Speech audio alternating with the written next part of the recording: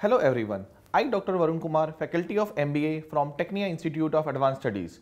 Today I am going to deliver a lecture on technology and firm-specific knowledge. Technology development provide unique or specific ownership advantages to a business firm which are known as firm-specific knowledge or firm-specific advantage. This firm-specific knowledge may be held temporarily or permanently or held exclusively. It includes intangible assets such as technical expertise, technical know-how, process know-how or patents, etc.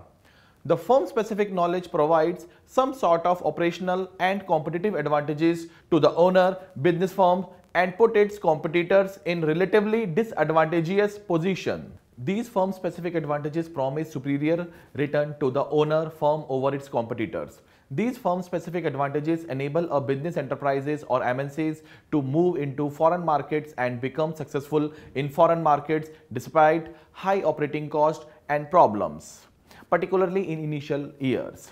Now we will discuss the importance or significance of firm-specific knowledge. We will discuss one by one.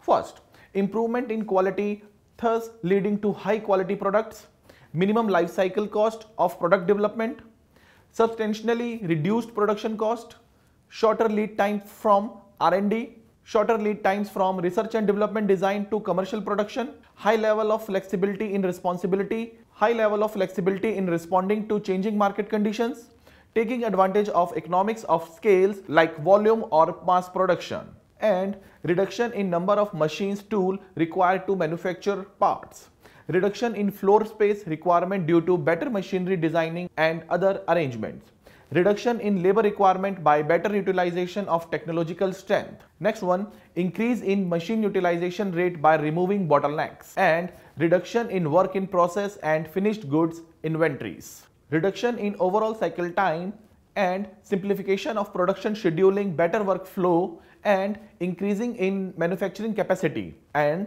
other importance is higher efficiency and higher productivity, shared use of design and manufacturing data across different divisions of the organization and its business partners. Another one is flexibility in design and manufacturing operations. Another one is increased ability to enter new market quickly and faster introduction of new product, and improved management control and shortened delivery time for customers, reduced material handling and increased safety of workforce and consumers, enhanced capability to fight foreign competition, and stability in sales and profits of business firms, stable growth of sales and profit as well, and increased earning through exports, monopoly and high price of high-tech products in the international market, and facilitates outbound foreign direct investment FDI by domestic firms, leading to earning through captive, export and sale of machinery, sale of components, sub-assemblies, etc. Next one is earning through technology transfer agreement. And last but not the least, technological progress and infusion brings major changes and improvement in the overall functioning of organizations, leading to transformations like transformation in banking sector, telecom sector, etc. These are the above advantages or significance of firm-specific knowledge. I hope you understand the topic of firm-specific knowledge.